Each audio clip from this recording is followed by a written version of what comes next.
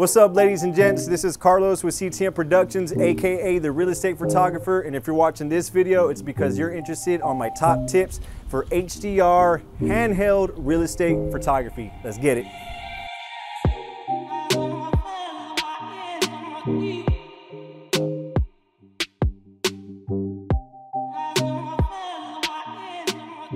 All right, quick disclaimer, if you've never shot real estate photography before, I do recommend using a tripod, but if you have a little experience, then handheld photography might be for you. Keep in mind, this is for MLS photography. This is not architectural photography. This is not interior design photography. This is for turn and burn properties so you can get in, get out, shoot another property and make more money for you. So now let's get into the settings and the type of camera that I use. So keep in mind, you don't have to have this same setup for handheld to work, but this setup does help tremendously. So first thing I'm using as far as the camera goes is the Nikon Z6. This has in-body stabilization. The lens, it has vibration compensation. This is the Tamron 15-30. So with the vibration compensation and the image stabilization paired together, it really takes away a lot of that shake that you might have whenever you're holding the camera. So Tamron 15-30, Nikon Z6, and the cage I'm using is a Camvate cage. It's really straightforward. It's nothing too crazy, but it does give me another place to place my hand, and it creates for a more steady rig, a more steady shot. So this all helps tremendously. In my camera, the Nikon Z6, as soon as you hit menu, you're gonna go into auto bracketing. Most cameras nowadays have auto bracketing. You just need to find it on your camera. So for the Nikon Z6, I go to auto bracketing, I leave at AE. The number of shots is -3. That's where you wanna leave it. Traditionally, you would shoot HDR at 3 frames or even 5. But in the method that I use, it needs to be on -3, and I'll get into that later. The increment or number of shots is going to be 3 as well. From there, you're gonna wanna put your camera on the release mode, or some cameras are called continuous. You're gonna wanna put it on the highest mode it's possible. So for the Nikon, they have low continuous, they have high continuous, and then they have continuous high extended. That's the fastest you can get. It's like 7 or 9 seconds frames per second, one of those, 7 or 9. It's really fast, and that's what you want to have. Okay, one other thing I forgot to mention is that your camera needs to be on aperture priority mode. It's the big A. It's not auto, it's A, just the big capital letter A. Set it to aperture priority, and the ISO needs to be at 500 max. Sometimes I shoot ISO 250. Right now, you can't really tell, but it's actually pretty dark in here. So I'm gonna shoot at ISO 500. Essentially, you have to become the tripod if you're shooting handheld. So the one thing that I do is I bend my knees, I try to keep my back straight, and I look through the viewfinder at that point. So as I'm looking through the viewfinder, I'm trying to find the best composition possible, but this is not really a tutorial on composition. This is just how I physically shoot it handheld, right? So once you have your composition ready, right now my camera is showing f9, 1/8 of a second at ISO 500. The slowest I like to shoot is at 1/4 or 1/2 second. I know some people think that's impossible, but it's very possible. Right now my camera's fluctuating between 1/8, it's about 1/8, okay? The first shot is gonna be a normal exposure. The second shot is gonna be super dark, and the third shot is gonna be right in between. That was the -3 increments that we're shooting in. So I'm gonna set up, we'll kind of zoom in a little bit. The shot that I'm taking right now is showcasing the entryway and a dining area. I'm gonna turn down my exposure compensation slightly. I'm just looking for an evenly lit image. Right now this is evenly lit. I'm gonna hold down the button. Usually what I'll do is I kind of hold my breath for a second, and then I'll take the photo. Hand is on the grip. Okay, look, composed, evenly lit, looks good. And just like that, I took 3 shots. A normal exposure, okay? Then you have a super dark for the exterior, and that's right in between. It's almost the same, actually, to be honest, but I guarantee you it's gonna work. On to the next shot. Okay, so the one thing to keep in mind is that the first shot that you take, it needs to be an evenly lit shot. It's okay if the windows are slightly blown out. You want the walls and the interior to be semi-lit, but it doesn't need to be so lit that everything's blown out.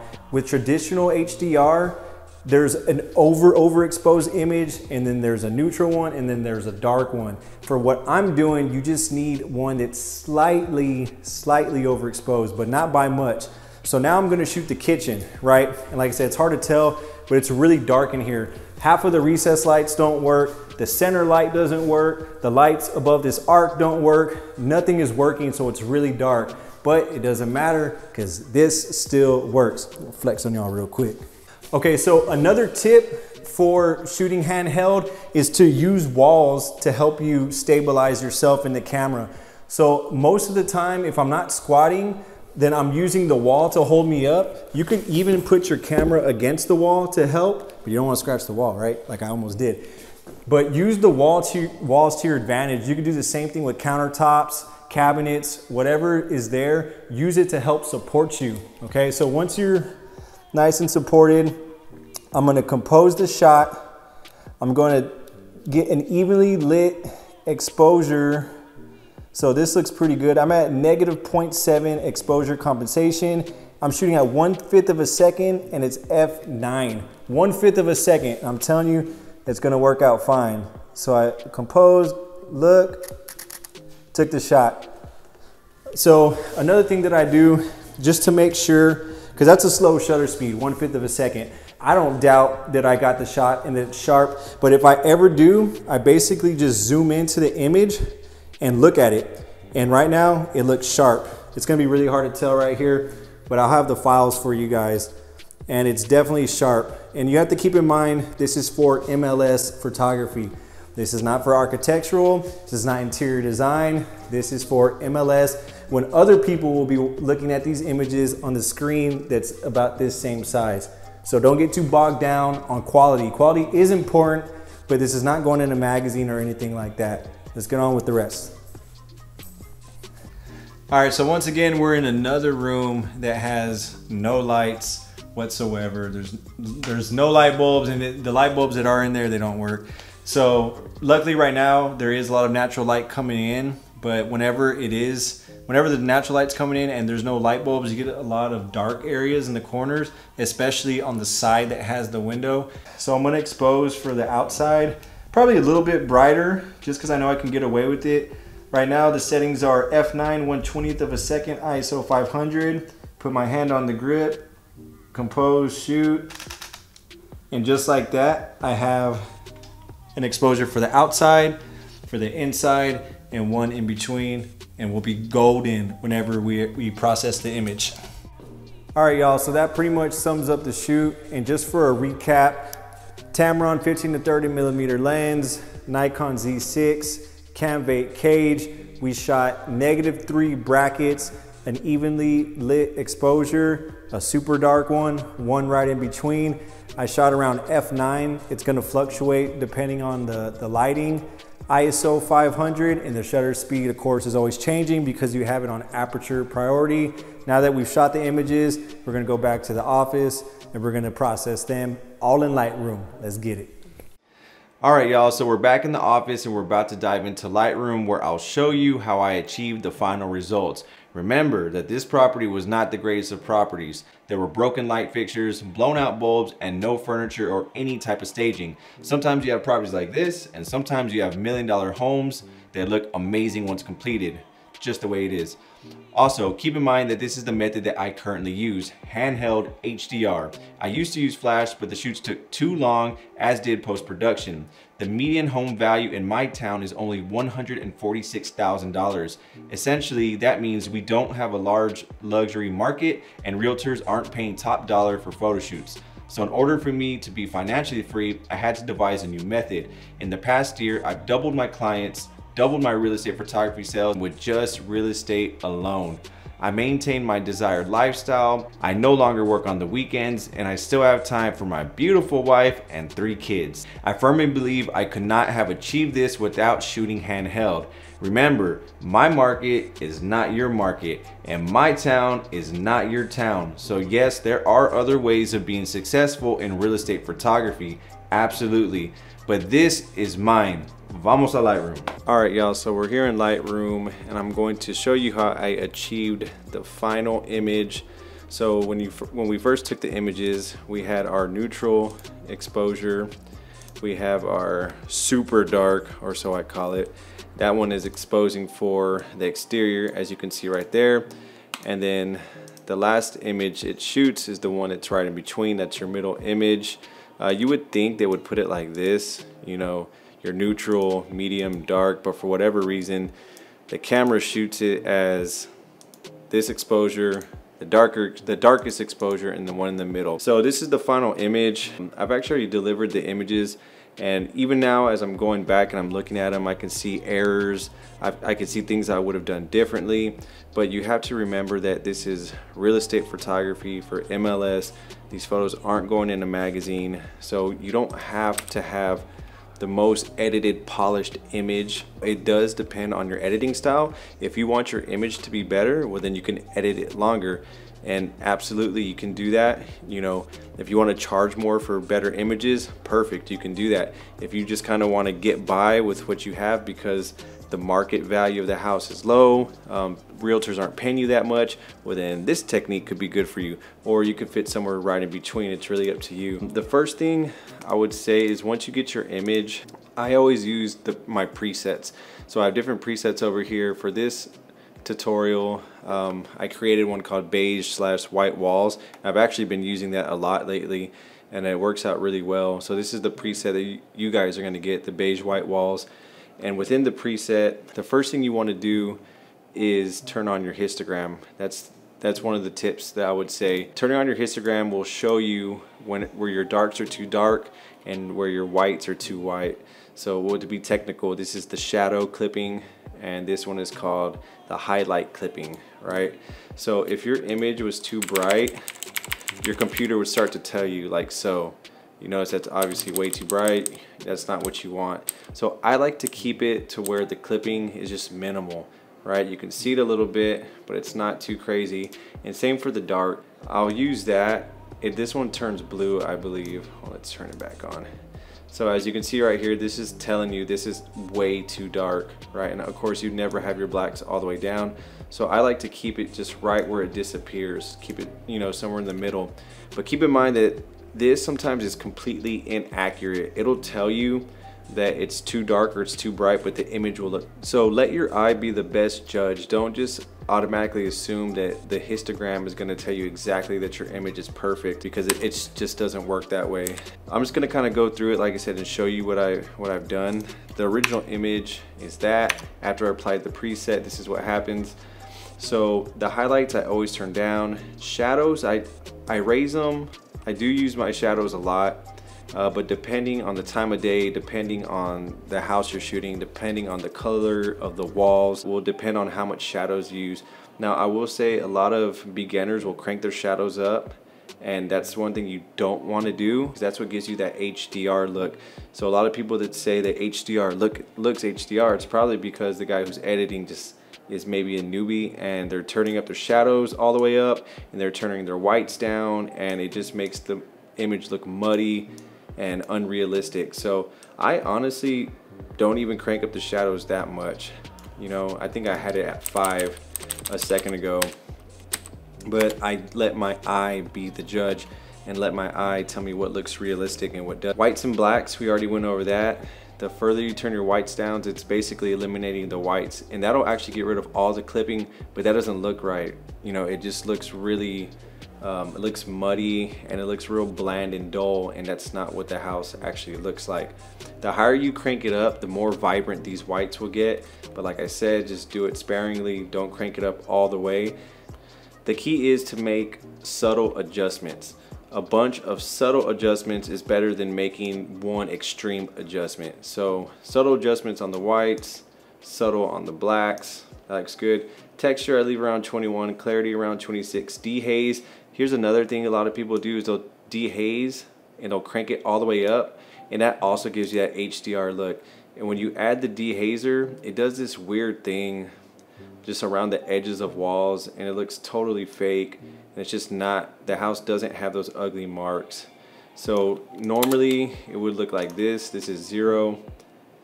So the dehazer, I usually put it, I add it to where I don't see that ugly, those ugly black marks that come around the windows. So I don't know, something about right there looks good to me.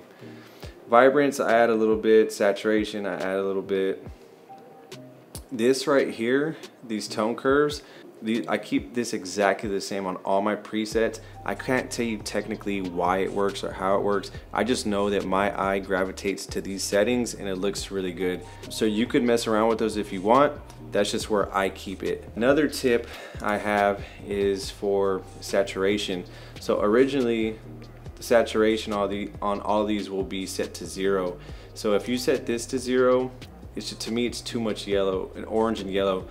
Those are the two main ones that I adjust immediately. This house had beige walls, and the light fixtures were those ugly orange bulbs, and I wish people wouldn't use them, but you know, sadly they do.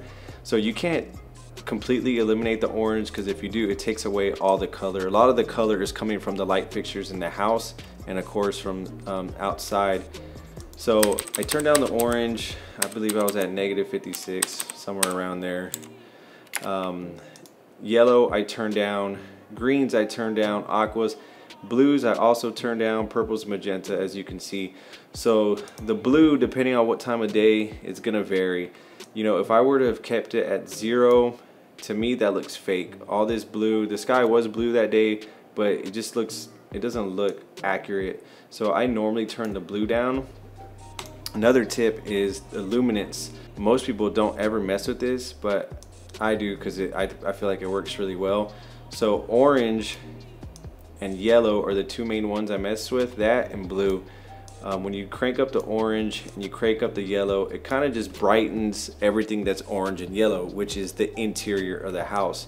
So I crank those up a lot. You want to be careful, because if you crank up the orange and the yellow too much, depending on what your settings are at, it makes it look super muddy around the walls.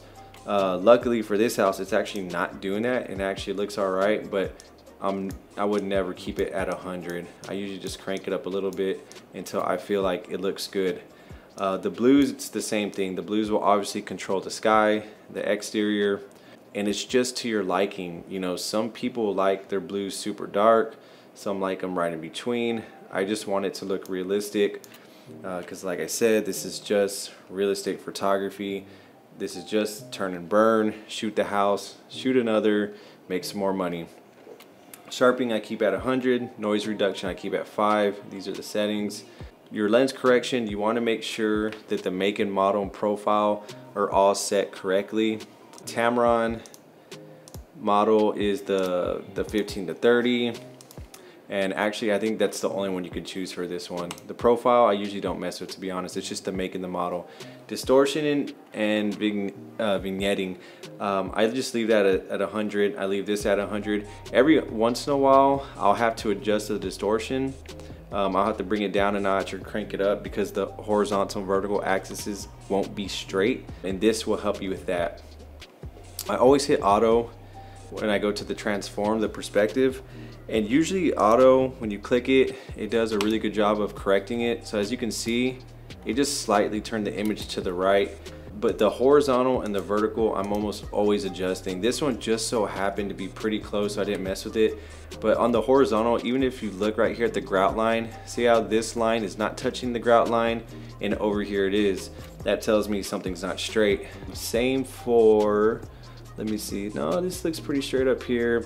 The crown molding is usually a good way to indicate whether your horizontal axis is straight. I use that and the grout lines. You just have to be careful, because when you start moving things around, everything changes.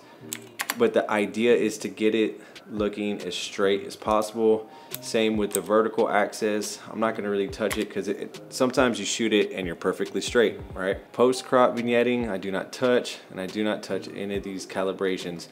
So the other thing that I do that makes the biggest difference is I use radial filters. So as you can see, I have radial filters all over the place. And actually this is not that many. Sometimes I'll have like 50 radial filters all over the image, but for the sake of keeping it simple, I just did a few of them for you guys. So when I'm adding these radial filters, you can see, once you click on it, you can see what I've done to the radial filter. So this one, I brought down the highlights, I brought down the shadows, brought down the whites, and I changed the color temperature. So if you move this, you'll see, let's do it slowly, hopefully you can see the difference. I kind of just took away a little bit of that reflection. These reflections were really bad. They call it color casting, and I almost always have to use these radial filters on the floors, whether it's tile, wood floor. Usually you're going to have to do that. Unless you're using some kind of filter on your lens, you're going to have to use radial filters. If not, you're going to see a lot of ugly colors on the floor. Let's see if we can move.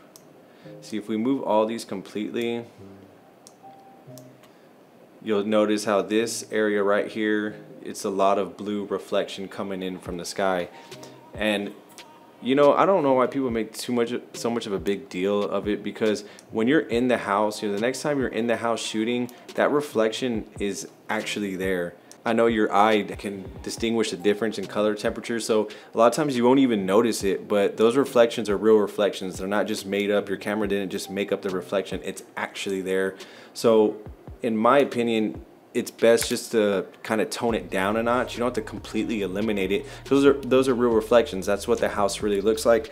And that's why I shoot HDR and I don't use flash, because when you're taking photos with flash, and like I said, I know I'm going to get hounded for this, but when you're using a flash, let's say you have, you know, a flash in this dining room and then one over here in this office, and then you have a flash off to the right, the house will never look like that in real life. So in my opinion, you're misrepresenting the house. And people always say, oh, well, you have to show the house in its best light. Well, the best light you can possibly show it is the light that's in the house. The only light that's actually there are the light fixtures and the exterior, the natural light. There's no other light in the house. You know, people aren't going to be coming into the home with LED lights and flashes and to make it look better to help themselves buy the house. So in my opinion, I don't use flash. And I'm speaking strictly for real estate photography. It'd be different if we're talking about interior design or architectural.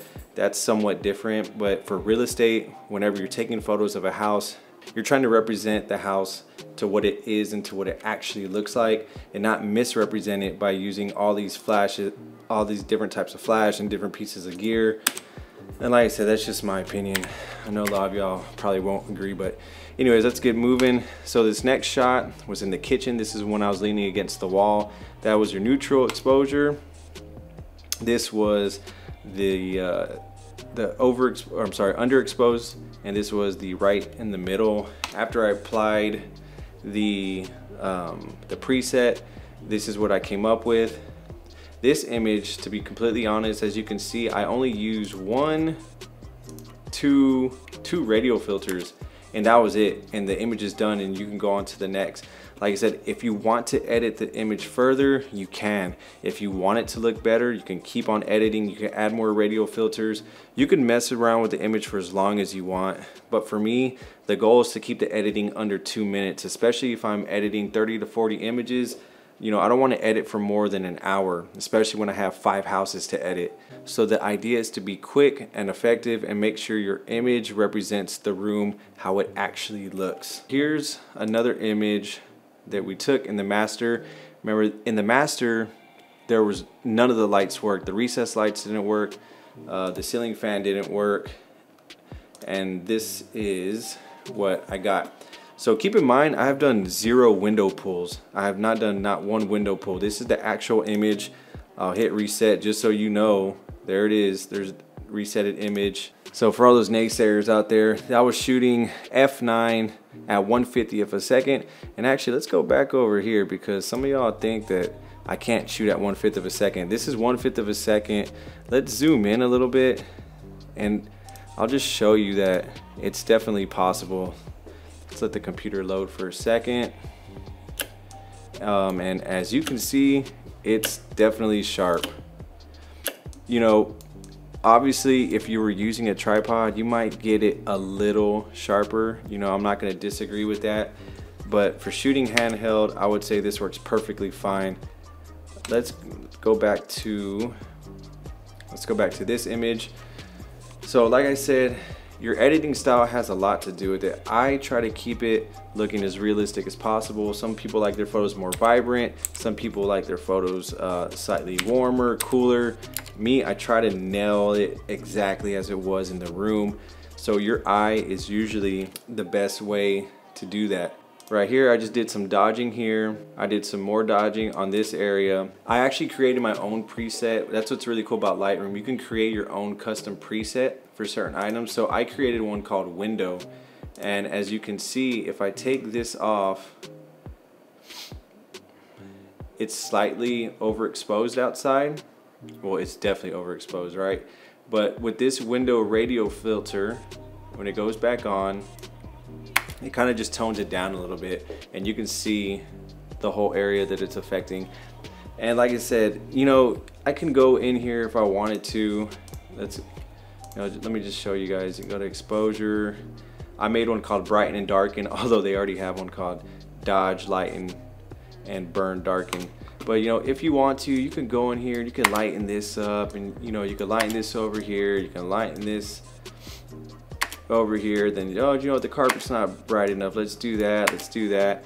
You can take it as far as you want. This is just, I'm just showing you how I do it. And it's really up to you and your market and how much you're getting paid for these shoots. You know, some of you guys are getting paid over $200 for a smaller home. You know, I can't remember what this house I charged the realtor, but I want to say it was around $150. So I'm not going to spend, you know, 2-3 hours editing these images whenever I'm getting paid that much. You know, depending where you're from, the location you're at, all these factors are going to determine how much editing you want to put into the image. But as for me, this is how I do it. So these are the final images. I know I didn't go over them super thoroughly, but I just wanted to show you that it is indeed possible to shoot handheld and get a solid image for the MLS. That image, and there you go. Simple as that. Hey, I appreciate y'all checking out the video. I really do believe that shooting real estate photography is one of the best ways to have financial freedom. I've shot everything from weddings to food photography, and real estate has been the most lucrative for me. And because of the level of success that I've achieved, I've decided to create a full online course on how to be a real estate photographer, where I'll discuss how to gain new clients, break down equipment, how to choose your angles and composition, and my entire workflow and delivery. And the course will not include flash. I know there are currently photographers who have courses that include flash, cam rangers, light meters, and equipment that in my opinion takes years to learn. My course, however, will be more comprehensive, straightforward, and will apply to the photographer who wants to learn quickly and concisely. And if in the future you want to switch to flash, then you have the option to do so. So if you're interested in learning the trade, like, subscribe, and stay tuned for the much anticipated course, The Real Estate Photographer. Peace.